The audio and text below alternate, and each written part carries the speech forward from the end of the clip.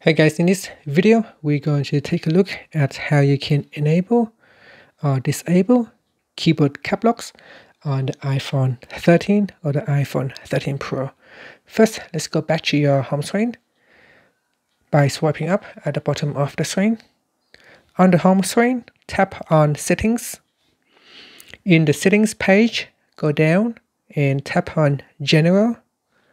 Then in here, you want to tap on Keyboard, and we're going to go to the All Keyboards section and we tap on Enable Caps Lock.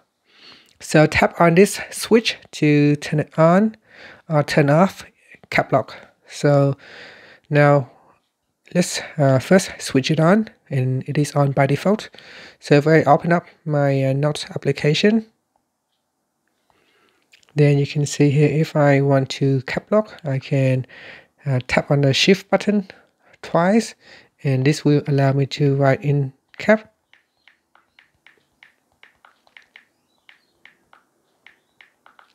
Okay, so if I go back into settings and turn off caps lock, then I go back to my keyboard, you can see if I try to double tap on this key, I will not be able to turn on cap locks.